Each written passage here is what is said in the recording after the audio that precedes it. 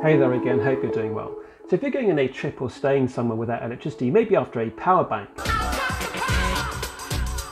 that will get through airport security, but give your phone, wireless audio and other devices the maximum battery life possible. But without special tools or destroying the power bank to look at the batteries inside, are you actually going to get the power you paid for?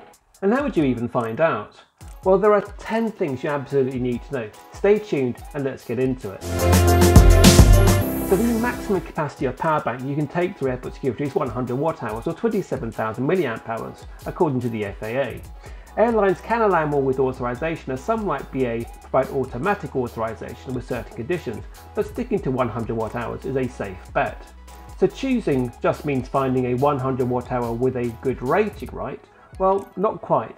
There are other factors which we'll get into, but even if you buy a power bank, are you actually getting the advertised capacity? Well, in my experience, no.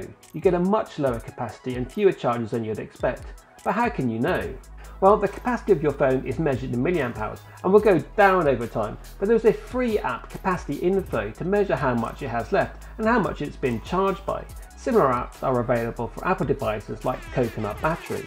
Now, by using these apps while plugging your phone into your power bank, you can work out how much charge your phone will need and how much charge is really available in your power bank.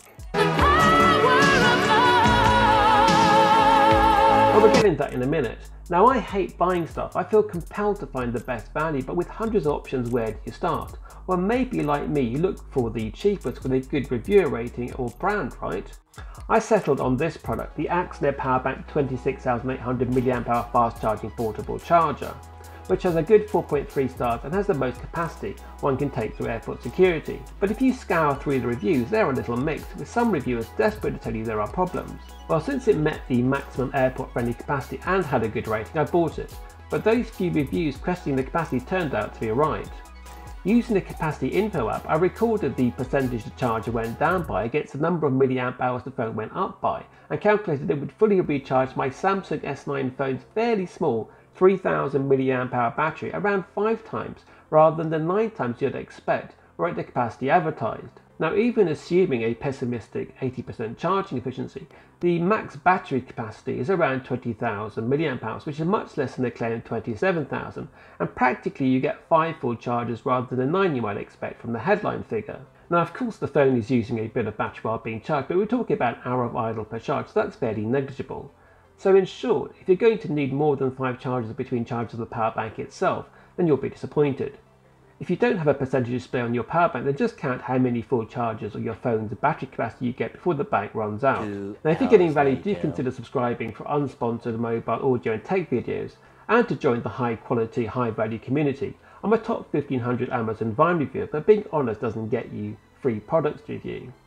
Now, importantly about flight compatibility, this charger is marked as under 27,000 mAh or 100 watt hours, so happily should present no problems when carried in hand luggage. Capacity is of course important, but so is speed of charging with fast charging cables and multiple outputs for charging devices simultaneously.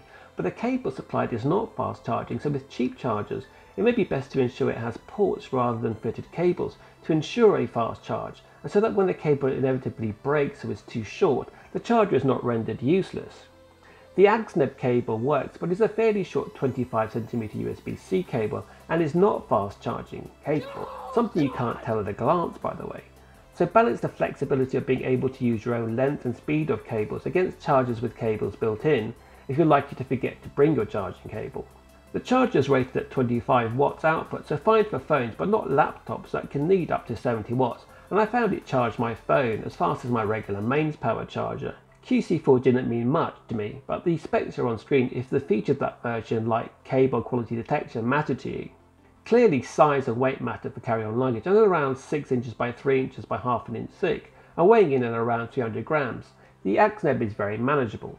The display is a real advantage over some banks that just have lights, since the remaining capacity is clear, whereas with 4 lights, say, it's not. For example, what does 2 out of 4 lights lit mean? Certainly it's not just exactly 50%, but it could mean anywhere between 1 light presumably 25% and 3 lights 75%.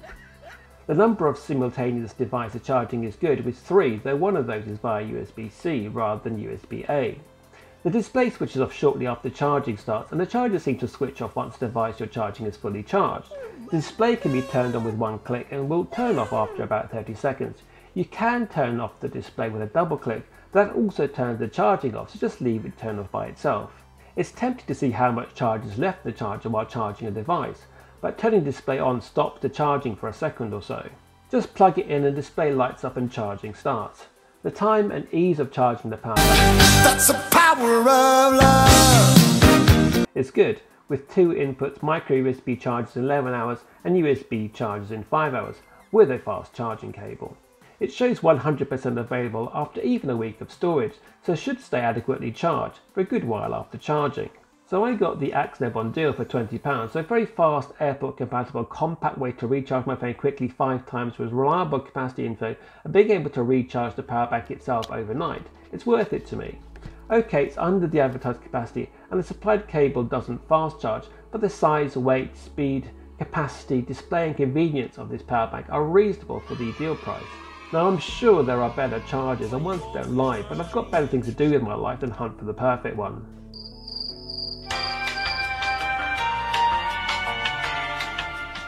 Okay, maybe I haven't, but this one is okay for my needs and good enough value at a discounted price. And if not discounted, put it in your cart, save it for later, and you'll be alerted when deals come along. Leave a comment if you've found a power bank